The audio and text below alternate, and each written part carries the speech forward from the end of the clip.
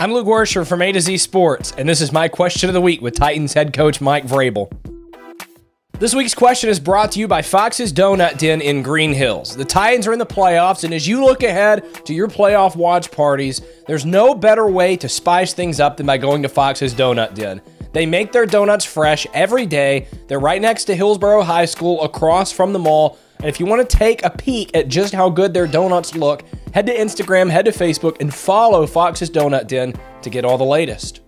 The Titans locked up the AFC's #1 seed with their win over the Texans on Sunday, and as they head into the playoffs, I think there's one major thing that needs to change for them if they want to have success. Over the last few games, it's taken the offense a lot of time to get into gear. The Titans scored no points in the first quarter against Houston, and last week when I asked offensive coordinator Todd Downing about it, he said that the Titans really haven't been very efficient early in games on offense. So this week, my question for Mike Vrabel was, what can the Titans do to change that? Here's what he had to say.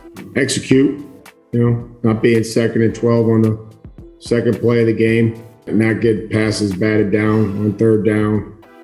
Those are things that are probably, try to have more positive plays.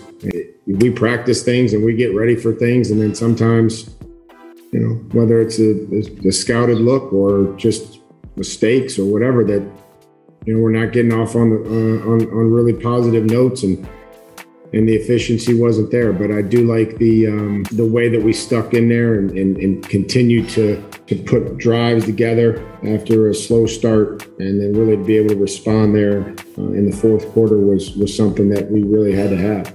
I think Vrabel's right that there's not really anything magic that can be done to fix the Titans' problems. It's all about being more efficient and being cleaner early in games.